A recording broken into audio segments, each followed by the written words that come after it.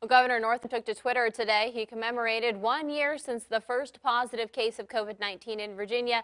He highlighted how the past year has been difficult and we've changed our habits, but he says there are brighter days ahead.